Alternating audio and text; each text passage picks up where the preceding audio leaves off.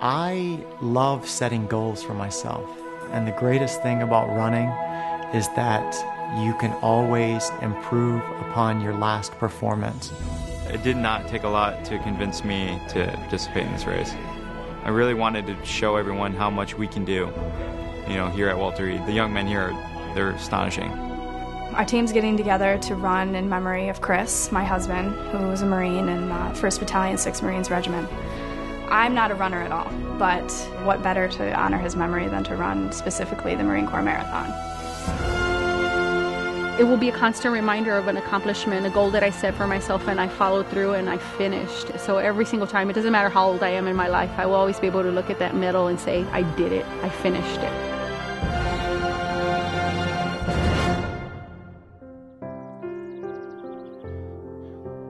We came from Ithaca, New York. We drove down here last night to Hamilton, Virginia, where Chris's Aunt Linny lives. So we'll all be able to get together and get excited for this run. It's going to be my first marathon.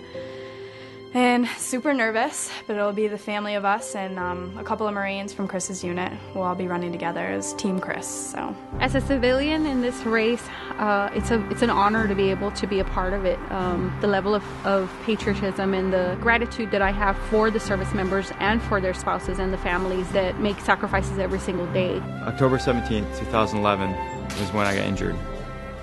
The recovery process can be long. We didn't even know if I was going to be able to do certain events. Next thing you know, more than capable. I've been very fortunate, really have. My family was proud to see when I enlisted in the Marine Corps. I'm really excited to see, the potential I could bring. We'll see. We'll see how well I do on the race day. I've run the marathon 5 times. This will be number 6 for me. Family is everything. Having family at your races, having smiling faces, children. There are just thousands of people, thousands of supporters there, spectators.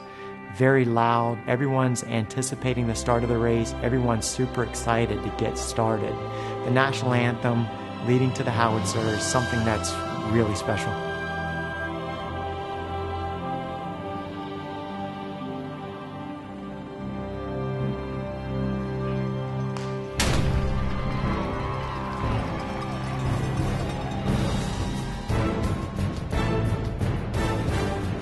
It's just an amazing event. Running on 110, some of the bridge overpasses, you'll see all kinds of signs. You'll hear a lot of spectators cheering. There seems to be a lot more patriotism surrounding the race. You see a lot more United States of America flags. You hear a lot more chants, whether it's "Hoorah, USA." It's a very patriotic event, and you're really overcome by the sentiment of finishing a very challenging race and having a blast doing it. When you see the camouflage gear that's worn and all of the Marines supporting the event, not only at the aid stations, but all around the event, it's really something special. You have 30,000 runners, you have over 2,000 Marines that are supporting it, and they're dispersed across this 26.2-mile course across the metropolitan area of DC, so it's a pretty daunting task. You come across so many people who run for different causes or for people who have inspired them. You have people who are just overcoming really large obstacles, and it's their accomplishment, but you're somehow just a part of their life in that brief moment in time. At high speed, low drag. Hopefully I can carry that this weekend.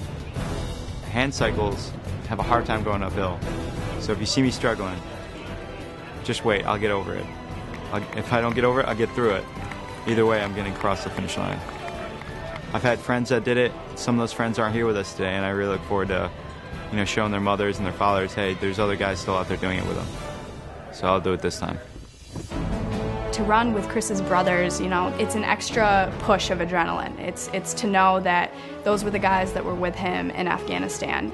They went through it all with him, and to be able to push and to run with them is just a privilege to me, and it doesn't let me come up with excuses. It'll just be, cry if you have to when you're running, but finish. So, symbolism of the husband supporting his wife in the military, the symbolism of my husband saying, you did it.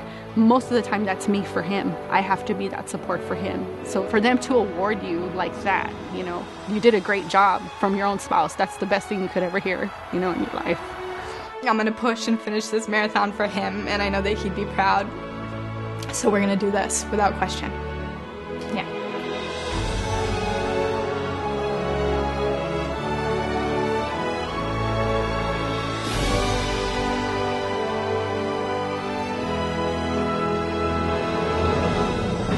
I got injured 1 year ago this week, so I'm doing pretty well. The cheering from all the crowds that came out today, and that really felt real good to be racing by all these amazing people that come out on a Sunday morning with their coffee and their kids to wave at us. It means a lot. Just how supportive the community is for people that are doing this. Not just for the Marine Corps, but for all service members, their families, their spouses. They don't even know you, and they just give you love. That's the best feeling in the world.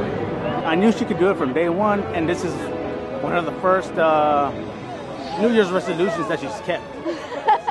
So I'm very proud of her.